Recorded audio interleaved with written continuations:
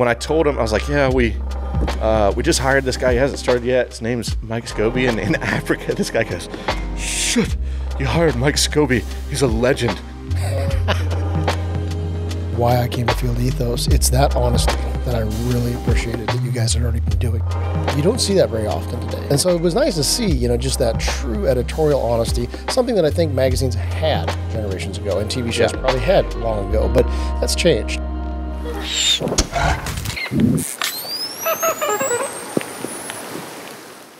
What's up, dude? How you been? Doing good. Good. Doing good. Where have you been?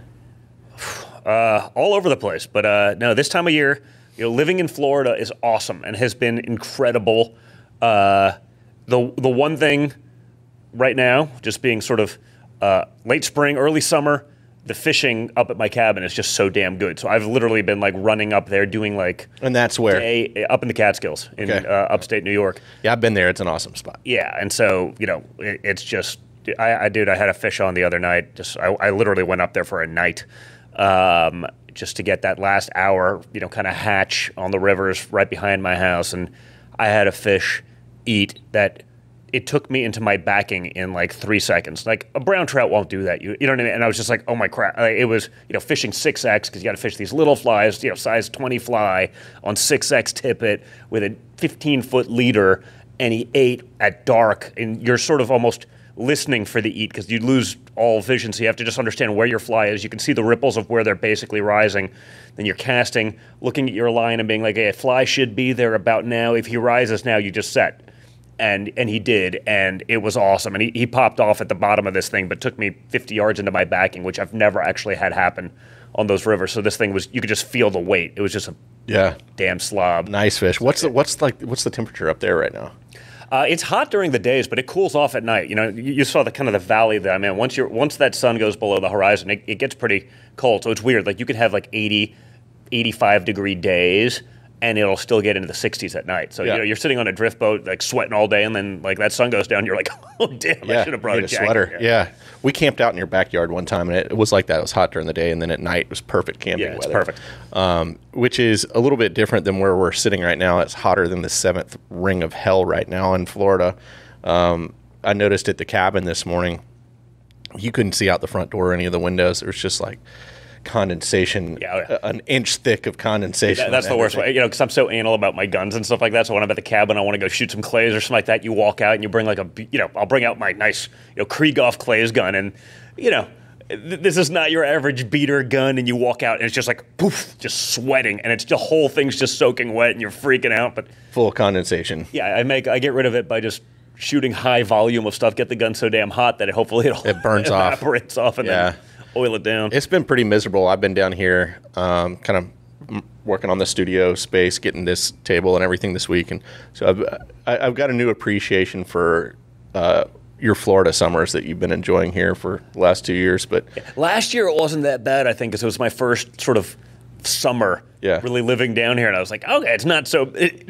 but it can suck. There was a week, 2 weeks ago, it was 105 with at least 400% humidity. It was brutal. And so you and I were talking a while back, and I think Kimberly might have put some jet ski skids on the dock while you guys were getting the dock redone because it was an old dock, and just to be on the safe side, she got some jet ski skids put on the dock, and you were like, we're definitely not getting a jet ski. Yeah, I'm not Kenny Powers. Give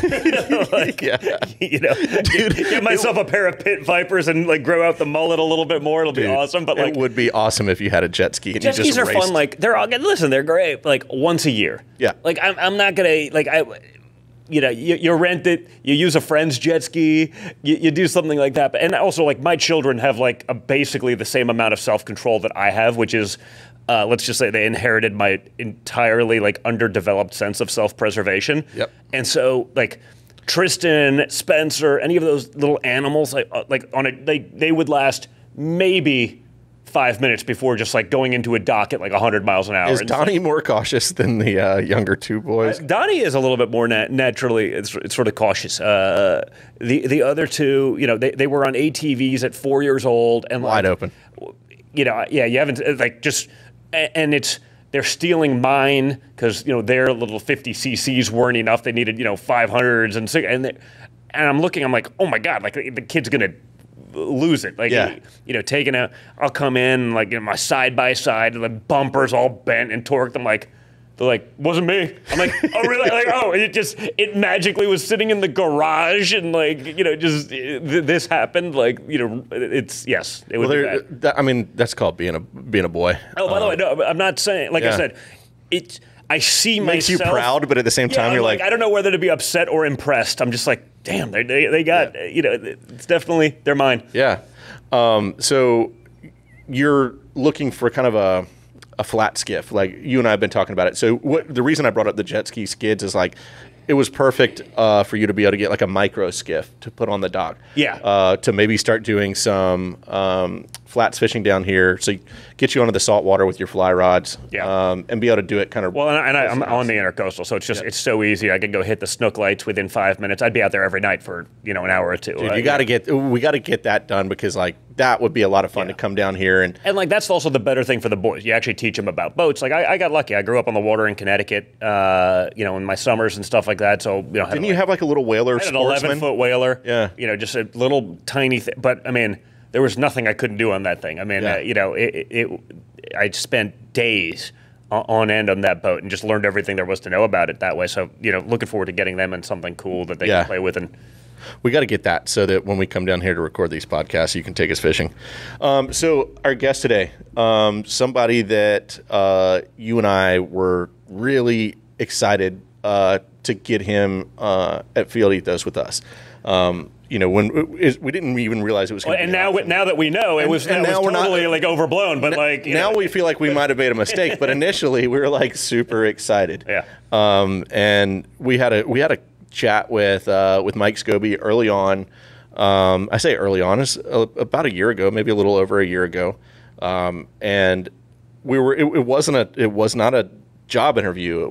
Correct. We were not even trying to hire him. We just didn't. It wasn't an option. Frankly, I think we assumed it wasn't even an option. Yeah. I mean, it probably had, one of the bigger roles in sort of the outdoor publishing space in all of America. The tenure like no one else had sort of been there, done that with everything. And so it was like, this is a guy we'd pick his brain if we were lucky to get that information. And I'd interviewed with Mike. That's actually what we were doing, is picking his brain on something. Actually, OSG was, I think we were talking about this podcast. They wanted you and I to do some kind of like hunting show or something. And we're like, no, we're not going to do a hunting show, but you guys, we can do something with our podcast and do like a film version of the podcast. I think it was Eder. I think it was Dave Eder. It was like, you ever think about like hiring Mike? I was like, I didn't realize that was an option. He's like, I think there's something there. Like, we got off the phone and I called Eder and I go, dude, we got to try to hire Schoby. And he's like, it's funny that you say that, because he actually called me and said, like, what are you guys doing over there? Like, what are your options looking like over the next year? So anyways,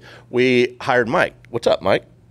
Thanks for having me. Yeah. Thanks for hiring me. Thanks for having me. Dude, everybody. Good to have you on the team, Mike. Everybody loves Mike Schoby. Like, yes. You hear story after story. Like, even in Africa, Andrew Pringle.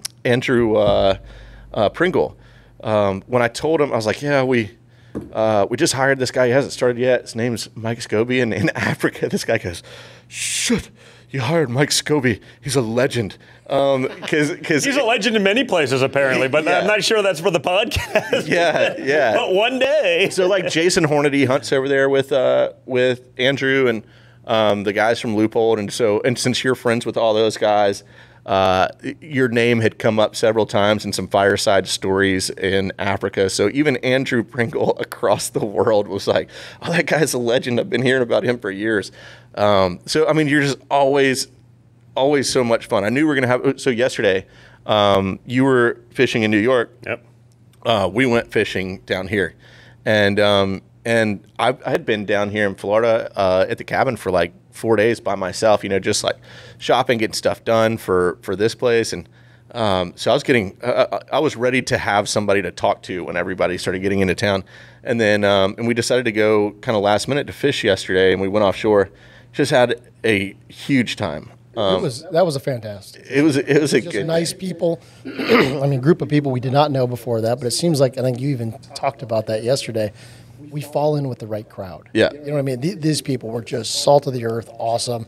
Had a 51-foot Viking, I believe. 51 or 52 Viking. 52 Viking, and they just love to have a good time, love to fish, fit in with us, we fit in with them. It was fun. And This was not a charter. This was We hunted with. I mean, he was the guy that won. Yep. The Field Ethos contest that we did for the deer hunt. Yeah. With me, and like that was a great time at with John Hill. Yep. His name is Joel McLeod. He's a captain here. Yeah, and super Stuart. good dude. And him and I just started talking fishing right away. I'm like, you're right up the road. Like it's just by coincidence. And so he knew these boat owners. Joel did. I called Joel and said, hey, we're all in town, and we've got kind of a free day before we do some recording.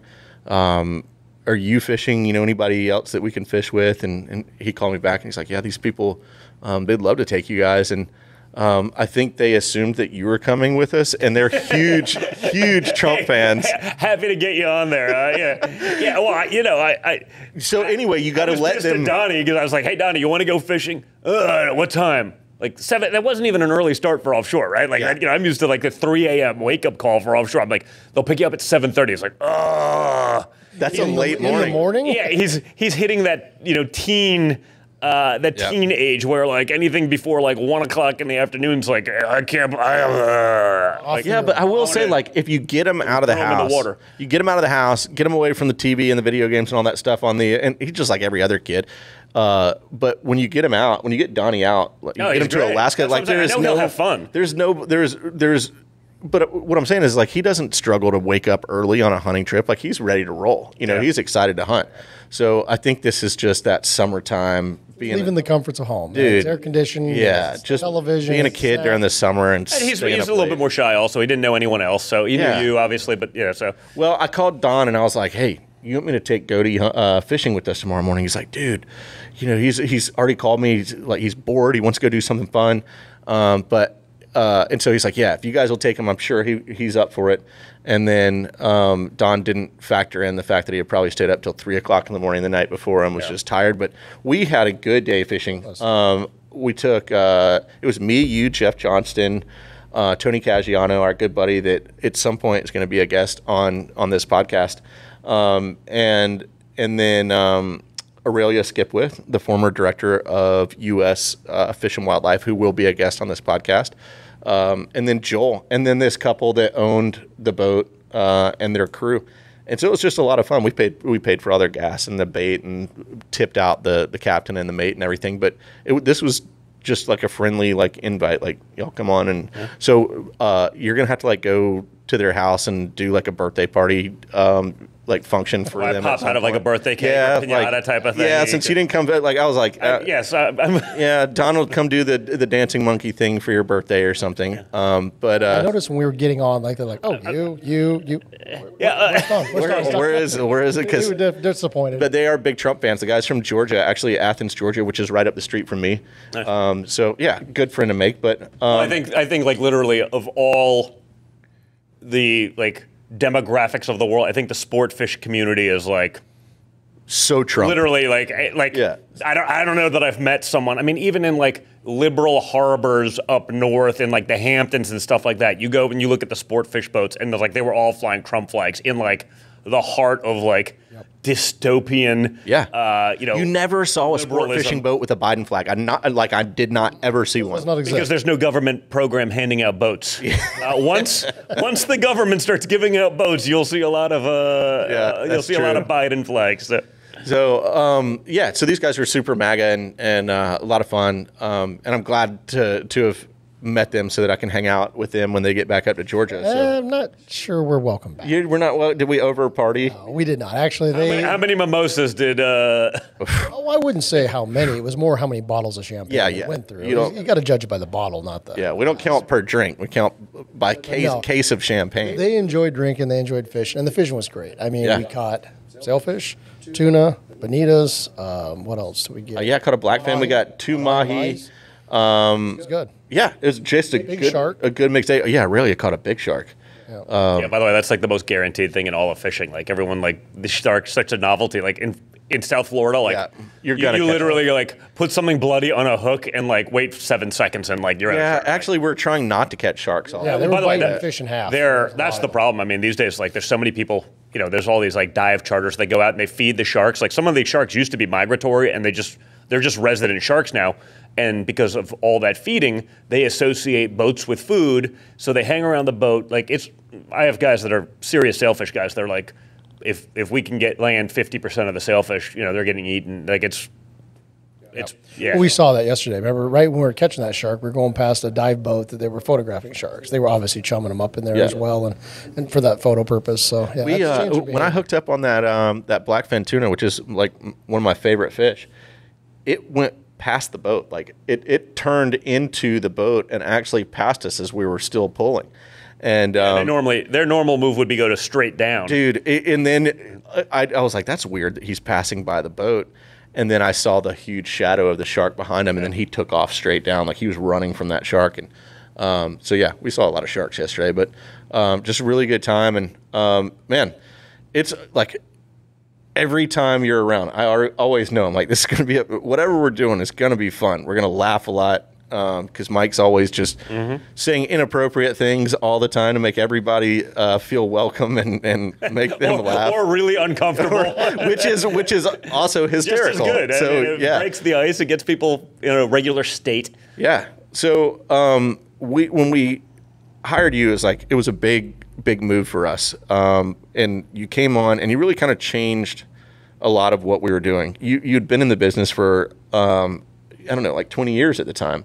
And it was like, okay, you're like, okay, we kind of need to blow this up a little bit and then put the pieces back together.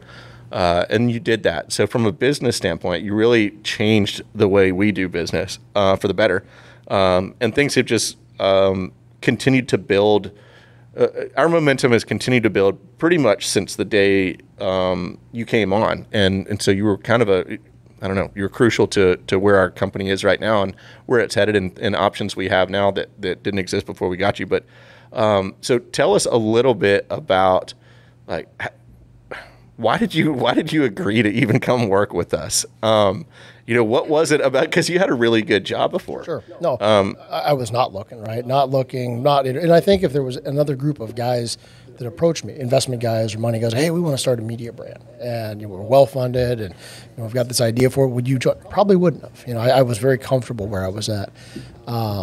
That said, between I think Don's momentum, what you'd built as a brand. After I had a conversation with you guys, I looked at it and said, this is a big deal. It's not just a well-funded media company that's got great potential, but it's a brand that you personally developed that doesn't come with so much of the baggage of an old legacy media brand, and I say that with, it's not a complaint or with all due respect. I worked for Peterson's Hunting, I worked for Guns and Ammo, titles that have been around as long as I have been around, or older, in many cases, 60-year-old type brands. The problem with that is you can't reinvent that brand, because you have a group of legacy subscribers that are 55, 60, 70 years old. They expect a product that they've been buying for 40 years. So if you want to change the direction of a legacy brand, it's really difficult to attract that new, younger demographic into that because you're already servicing a customer group that's probably in their twilight years, where you started a brand that's young and talking to that next group of customers. And by design, you said it many times that you're looking for that 35 to 50-year-old demographic, that next generation, not the kids per se, but the next spending, adventuring sportsman. And I kind of saw that one. Man, you guys really got something here. That's something that is a very rare opportunity to have. Although I see it a lot, actually.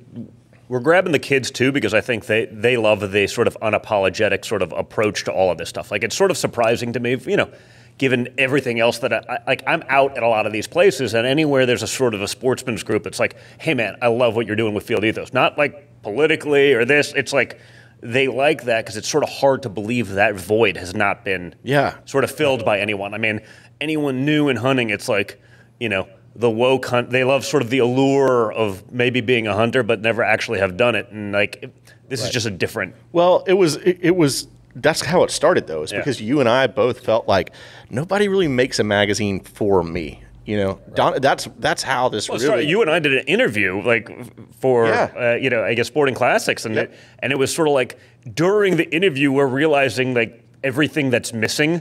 To bring on that next round of outdoorsmen and women Yep. Since we got to be very politically. Yeah, we do. Yeah, it was during that, and then sort of started a text chain about all the kind of craziness about like who's representing hunters today, and it's like we're being represented by people who basically don't hunt. Like it's hard to believe. Yeah. Well, that was another thing, that I guess I probably didn't realize it even until talking to you that, it had gotten under my skin. I realized it on a subconscious level, but I hadn't really vocalized it.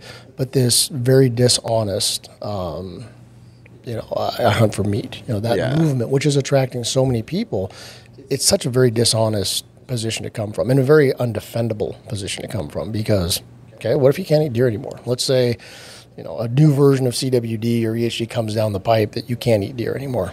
Are you still going to hunt? You would, because there's other reasons why you hunt. Yeah. Whether it's food is part of it, but it's also the culture and your family and your vacation and your excitement and, their heritage. There's many reasons why we hunt. But, I was very disgusted to see how many hunters are being bamboozled really into getting into hunting for the first time because of this allure of meat. I mean, meat is, like we've all said, we all eat it. It's what feeds my family, but that's not the why. No, why we correct. hunt. No.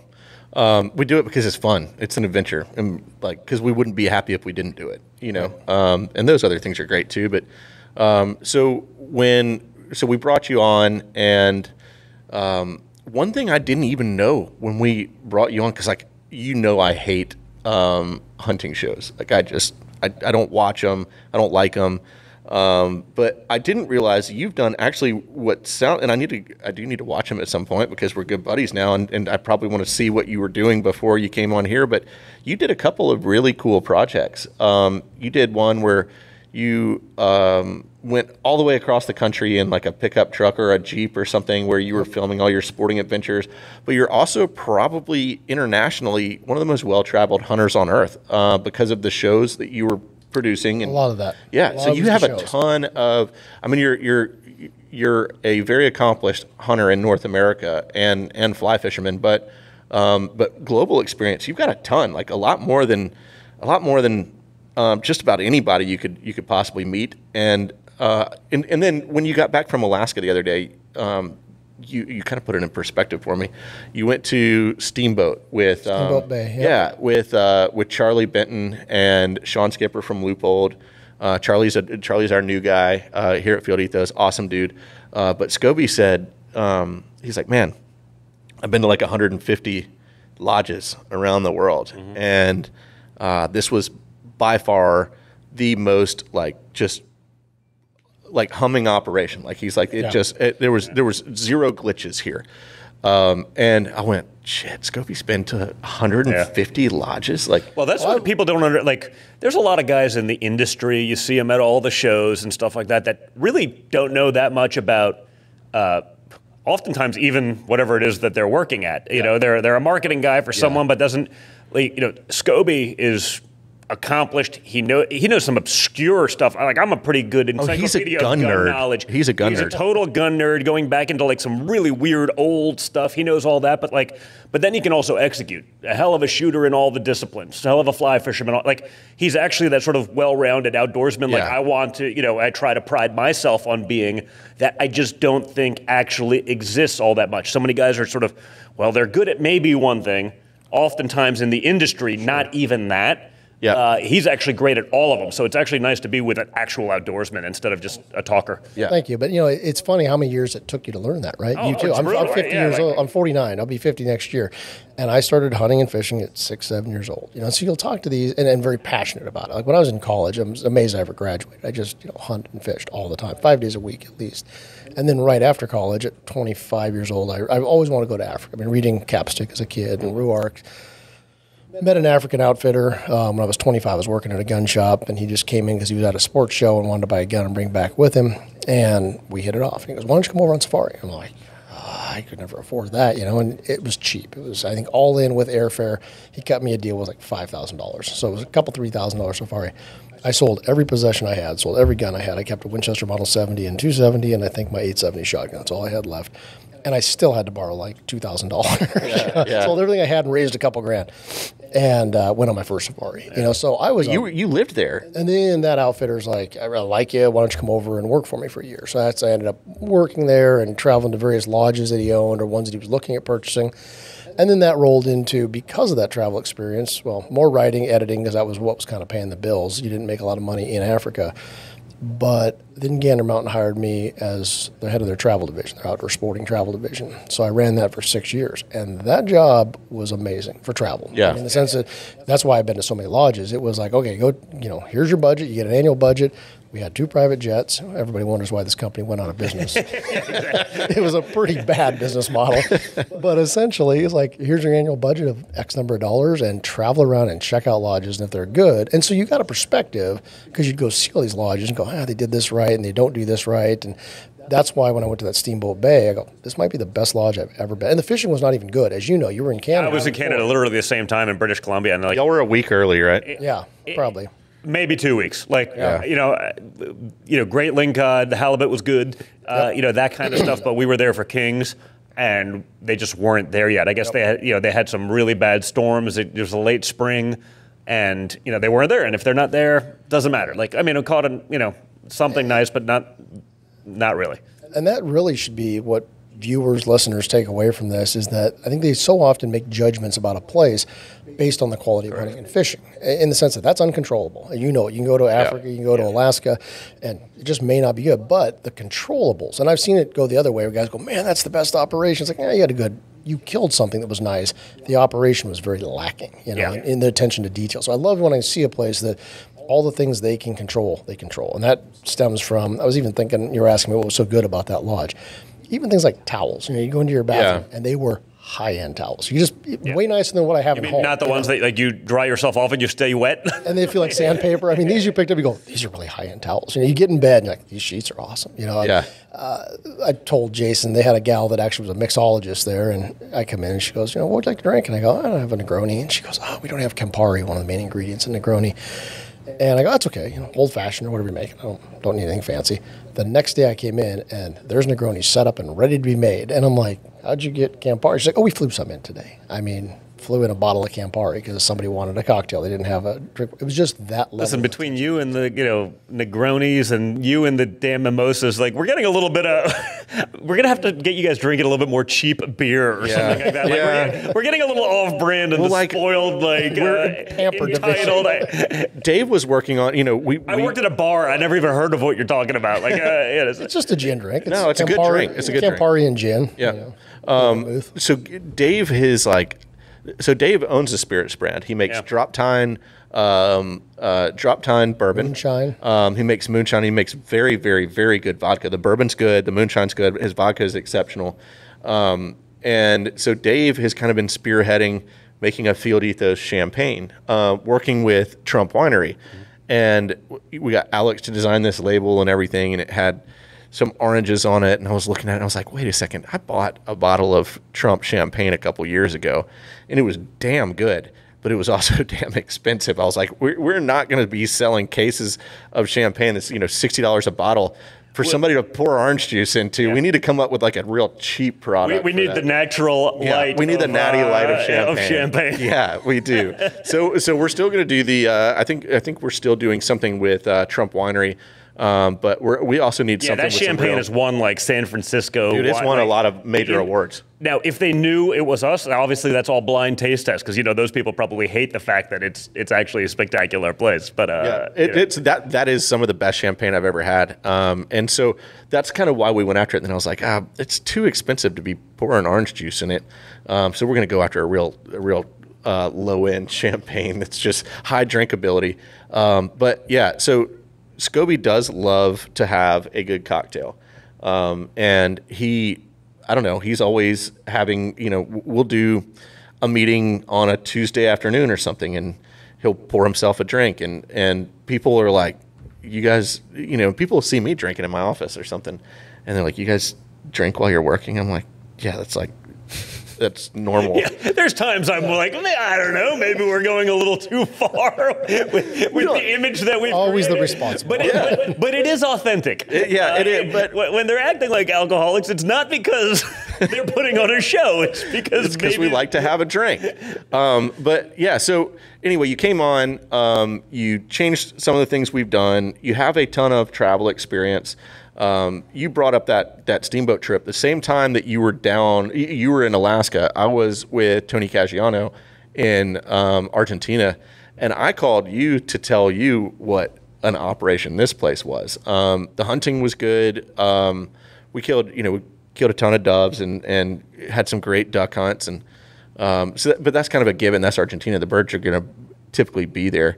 But this place was like the most finely tuned machine I've ever seen, like the operation itself.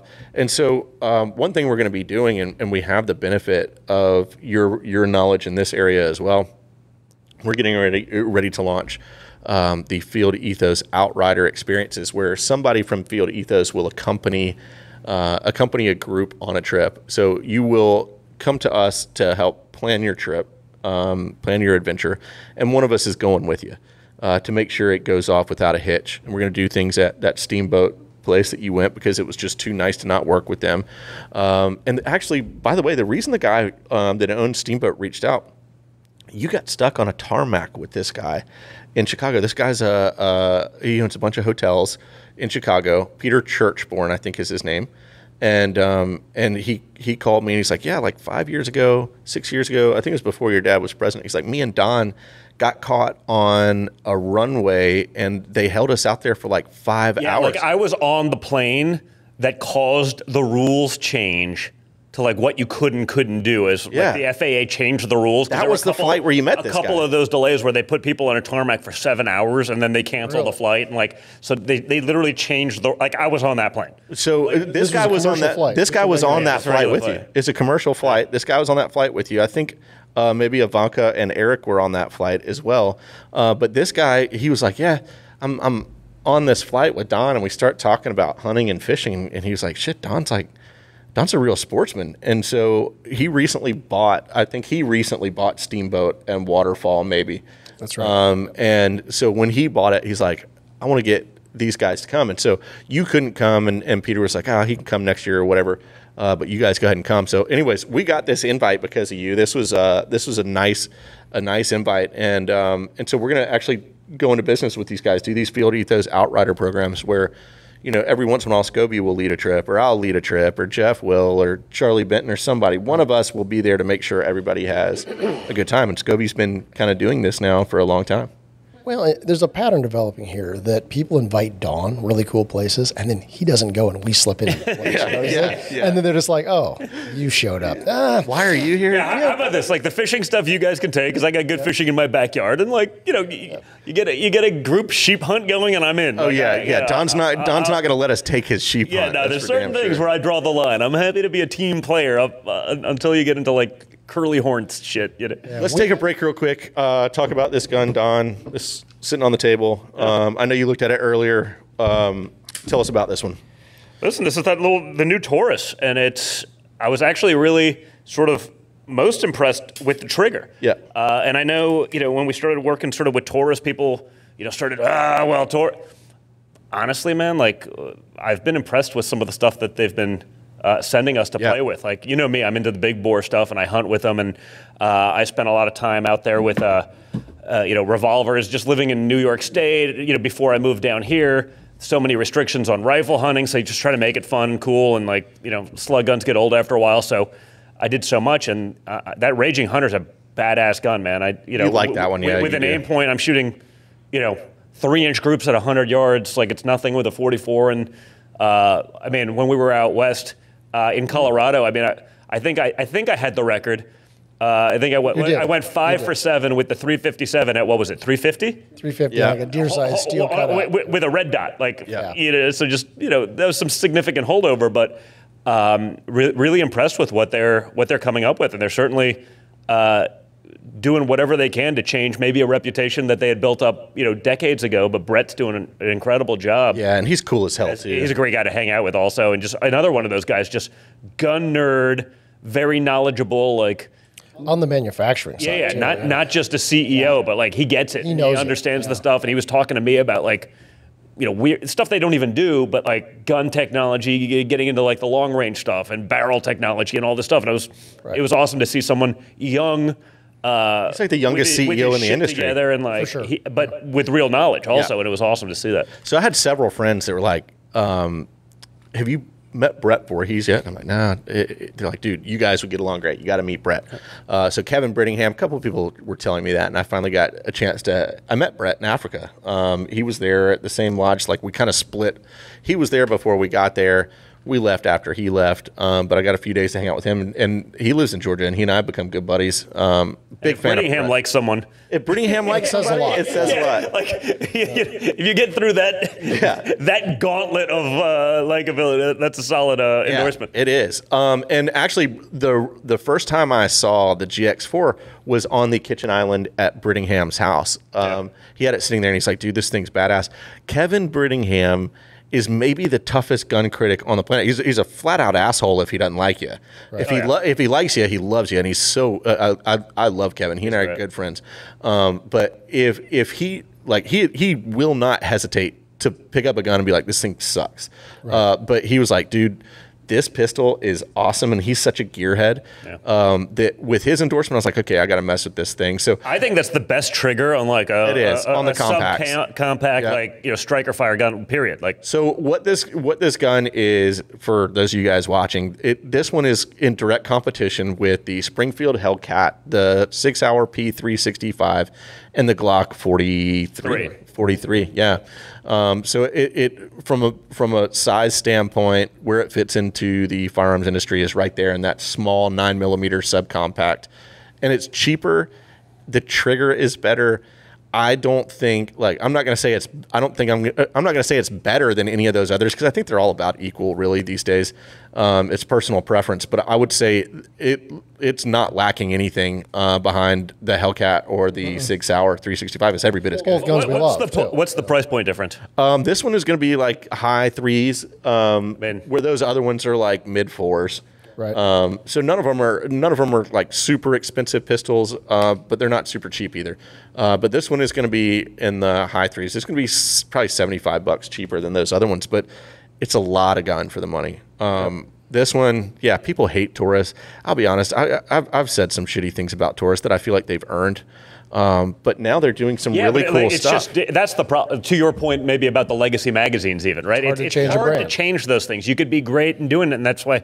Like, I mean, when I posted the picture of me with, the Taurus and the chest rig, because that little tracker is a badass little gun too. Yeah. I really like the steel tracker, especially.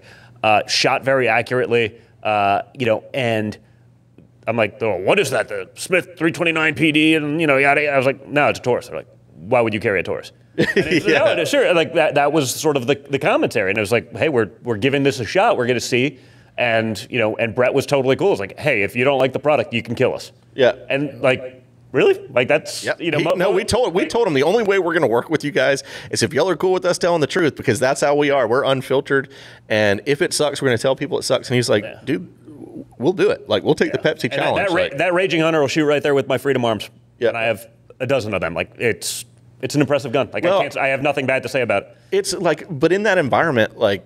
So Taurus doesn't make a safe queen. They make a gun to take in the field, something that is less expensive than the competition that you can beat up and you're not going to be brokenhearted about it. Where you and I, where we had those guns, it is harsh salt, Alaska air, salt water the whole time. Everything is getting rusted. You're in and out of boats. The salt spray's there. You got a 40-mile-an-hour wind. You're oftentimes hunting the beaches, or at least spending time. Like you can't. There's no way of staying dry to get to even where you're hunting. And if you're not in the beaches, you're in that like Alaskan rainforest. So if you're handgun hunting, it's going to get wet and it's going to stay wet all day. Yeah. And there's nothing you can do about it. And that's a perfect gun for it. Yeah. Like that's one that will perform when you need it. You're not going to get all busted up if you get some rust on it or tear it up. That's. Jumping back to why I came to Field Ethos, it's that honesty that I really appreciated that you guys had already been doing. That's not something I brought to the table. That was your guys' ethos and what you're doing, and you don't see that very often today. But every XP 12,000 is the greatest thing ever. I would not have been able to shoot that deer at 7 yards if it wasn't for. No. And so it was nice to see, just that true editorial honesty, something that I think magazines had generations ago and TV shows probably had long ago, but that's changed. And I do like to see, we have very good partners and we partner with people that are the best in category. I don't ever want our viewers to think, oh, they're elitists and they only shoot Krieghoff K80s. It's like, no, we shoot all kinds of guns. It's got to be a good gun. Yeah. It's got to be good gear. Reliable.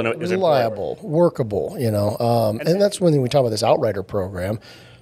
I don't want it to be snotty and snooty and this, only an elitist type thing. But if you really want places that will always take care of you and you're not going to be let down, that's kind of what you end up going with. Is these very few proven places that go, they do the best. Yeah. And listen, a lot of that's, also you just want to know what you're getting. Sort of buy with full disclosure. Like there are plenty of operations that run an awesome, but it's a rugged, rustic hunt. There's only there's only so much you can do on a sheep hunt, right? Because you got to carry your shit. Like that's it's.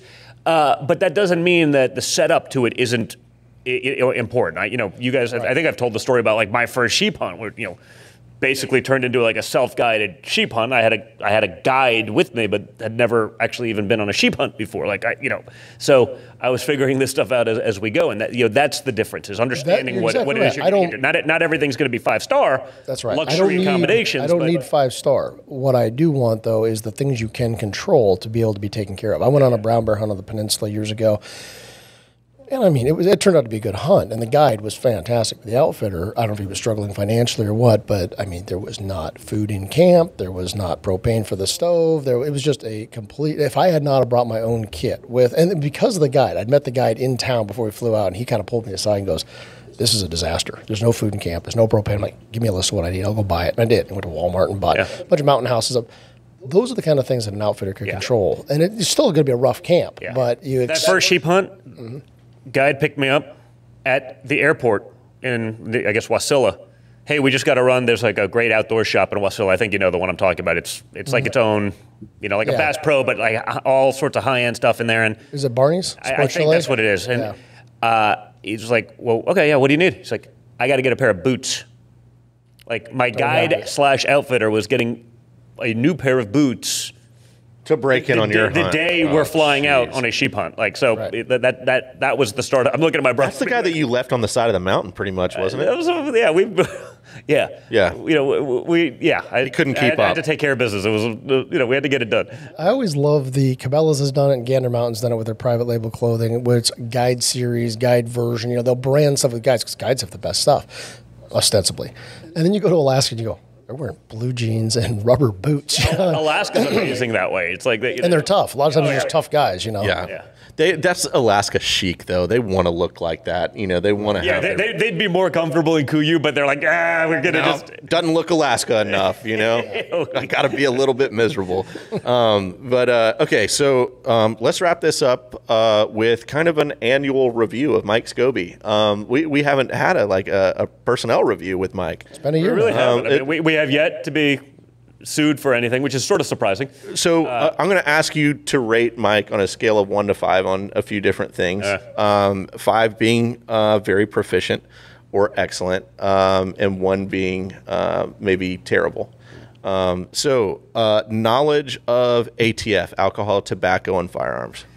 You mean use of or use of? Yes. Use of? I'd say 5. I mean, the intimate details of the ATF and operate. I don't know. Not much, but yes. Yep. So very proficient in drinking alcohol, using tobacco, and using firearms. I haven't seen you use too much tobacco, and as a cigar guy, we haven't actually done much of that yet. But I'll step that up. Yeah, we got to step up that. So there's room for improvement on tobacco usage. 4.5 just because of the tobacco side of things. Okay. And, I'm not much of a drinker, so the tobacco side sort of fills in that void. Yeah, I think I've seen Mike use plenty of tobacco, so you just haven't been around at 3 o'clock in the morning with Mike. Well, I heard Mike fall down the stairs at my house once, which had nothing to do with alcohol. Honestly, that was a pure fall. I mean, there's he's looking for an imaginary bathroom when there's one in his room, and I heard the fall, and it was loud, and it was like 3 in the morning, and I remember just being like, I'm not going out to check, because if he's dead, He's already dead. He's dead. He's dead. We'll deal with it in the morning. At least I won't lose on it. It was very pragmatic. I had not slept in that house since that fall. And so last night, same thing. I had to get up and go to the bathroom like 3 in the morning. And I turned the lights on outside. And I looked at those steep stairs. I'm like, oh, we've had history. And I walked down. I'm like an 80-year-old man. I mean, holding a rail and walls. Just like, well, they have a steel lip on it. They have a steel lip and they're steep. He was pretty fucked up. I mean, I saw you the next morning. Like, I had multiple cracked ribs. It wasn't like... He was hurt. Yeah, he was hurt. He was wounded. That was ribs and hip was all bruised, and that was a bad fall. Yeah. But there's a bathroom in that room. Didn't know that. It was pitch black. First night I ever stayed there. Yeah. And you had been drinking, so we're not going to say that that had nothing to do with it. Just overall performance within Field Ethos, doing his actual job. Listen, honestly, I got to give him 5s, probably across the board with whatever categories you're going to come up with. Yeah, he is a 5. But like, he's a great dude to hang out with. Like, and that's what this started at. Yep. I mean, it was literally you and I in some conversations, a couple other friends on like basically text messages, like laughing at the shit that has. Like this industry has become in so many respects. It's like, what the fuck is going on? Like, all these people that represent hunting, it's like, dude, I've never shared a campfire with a guy like that. Right. Like, and I've been all over the damn world. Maybe not like Mike, but pretty damn close. Yep. For my age and whatever it is, like I don't know the people that are supposedly the voice of hunting anymore. And it's like, and so he's filled that void. He's a perfect hire for us. He's a perfect hire. Yeah. Thank you. Like. We'll come up with something by bonus season to make sure that it's no. Not so I'll tell you what it was. Like I'm happy to be partnered with him. So Don and I have a what I consider to be an elite club, where we are aficionados of essentially women in yoga pants. It's called the Appreciation of the Arts thread. Because it is the arts. It is the arts because arts has gone so many different ways. I mean, there's music, they're dancing, they're in yoga pants. It's fantastic, and you are part of that thread, and you never contribute. I've kicked you out of that thread before and then brought you back on. I just made a comment the other day because I felt that like I'd his never first make one. comments. Yes. when he comments, it's like great material. Yeah, it's funny. This is just I just want to show that I was there. I didn't have much to say, but I wanted to make sure. I'll come up with something better. I've kicked out some very famous people of this thread for not Eric Trump. He's like, oh, I want to be in the yoga thread with you guys. I'm like, okay. I booted his ass out like 2 weeks later because he wasn't pulling his weight. I'm going to pull my weight. That's one area I can improve. Yep, one area where you can improve is collecting and submitting photos of women in yoga pants.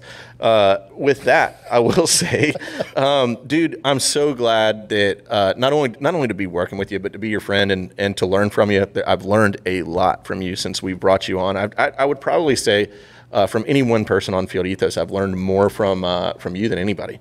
And so that's been a big help to me. So, dude, thank you for being a guest with us. I know you've hosted with us before, but we wanted to have you on as a guest so people could get to know you, get to know what we think about you as your coworkers. We need to do friends. An entire episode or 10 of Mike with just the stories around camp because I think we could do that. Not just my stories, but I'd love to hear your favorite hunts and your best trip you ever went on and what your favorite rifle is. I mean, Jeff asked me a question this morning. He's like, "You got one gun out of your safe. What would it be? That's all you get to keep." Yeah. That's a tough question. That is a tough question. What would it be? I mean, that's a whole podcast by itself. He has a harpoon gun. Schoby has every gun. He's got everything. So what do you bring? Yeah. I pulled out this gun this morning that my buddy Danny DeRico gave me. It's at your house because I brought it down to the cabin a while back and just left it there.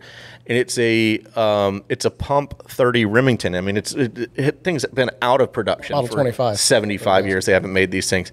And Schoby comes in and he sees me pulling it out of the case and he goes, "Oh, I love those things. Which caliber is that? I have one in 25-20, and I also have blah, blah, blah." The carbine is far more rare than that. And I saw that a couple weeks ago. I was like, there's a gun case, and I don't even know what's in it, which not totally out of norm for me. It's like, oh, shit, I forgot I bought that one. Yeah. I do that a lot. Ooh, that's cool. That almost got missing. Dude, all of my guns that come down here. Jason's gun was in a boating accident.